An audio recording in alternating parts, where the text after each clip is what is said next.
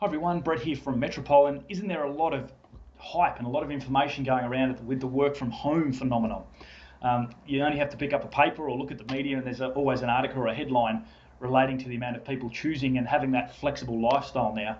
And certainly due to the COVID, I think it's brought a lot of things forward for the individual, understanding that there's some flexibility and maybe some really positives in working from home. And I think also the employees are rethinking things, how they treat their staff, the options that are available to them. And I see it as a real positive.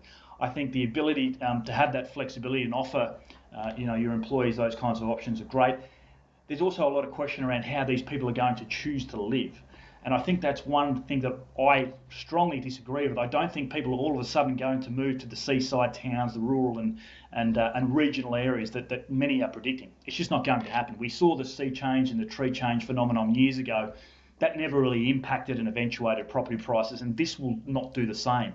For the simple fact of it's a minority trend. And what I mean by that is ABS have come out and suggested there's around a third of people in our workforce that work from home.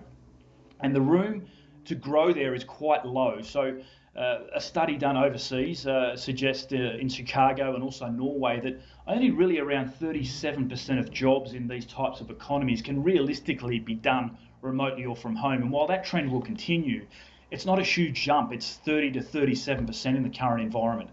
That's not enough to change the figures in these towns. There's a huge amount of supply in those seaside and regional towns and rural towns. So the demand is not going to affect property prices too much. And that's also suggesting that people will move to those areas.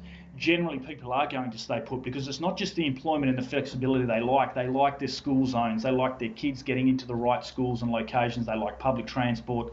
There's strong lifestyle precincts, and all those kinds of things that are in high demand are not just going to continue, and people aren't just going to move away from our capital cities. So my advice is for if you are an investor, stick with majority trends. The majority of people are always going to gather and group around our biggest CBDs where there's less availability of land, there's more demand, and a minority trend is not going to change that. So focus on the long term, stick to the majority, and your investments will be far superior than if you stick to those, I guess, flash in the pan trends.